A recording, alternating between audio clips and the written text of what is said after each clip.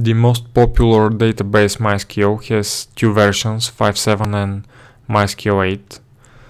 And maybe you're thinking about 6 and 7, but from MySQL decided to jump from 5.7 to 8, most probably because many new features were added and a lot of issues were fixed. And some say that version 8 it's coming from 5.7, the next is 5.8, and they just removed the 5. Who knows? What's new in MySQL 8? So first of all, you can see the new default collation from Latin Swedish to UTF-8 MB4.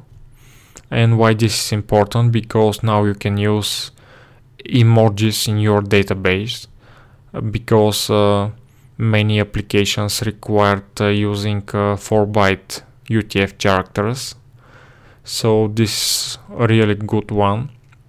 And next one is including rows, so you have a higher level of privileges and you'll be able to create roles for different kind of users.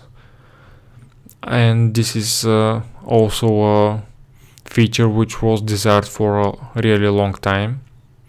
Another good feature is invisible indexes, which means that now you can put an index like invisible, and this index is not going to be used in the queries, and you can test your performance, and if you don't need this index, then you can drop it.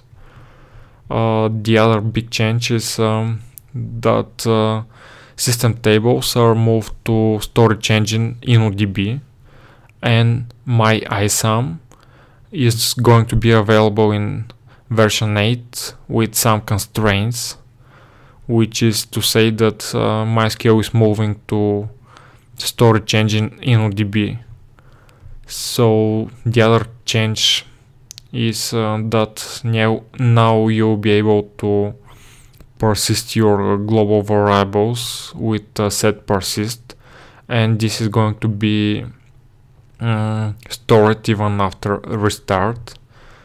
Another big change is changing the way MySQL is working with identifiers, and now you have better storage and performance and more flexible way to work with unique identifiers. And the last change that I want to mention is about descending indexes, which is to say that now you can use desc or ask for your index and they will be not ignored. And even if you're reading for reverse order your index, you will not have a performance penalty. And you can see the official statement for MySQL, and also you can see the change list for this big version on this link here.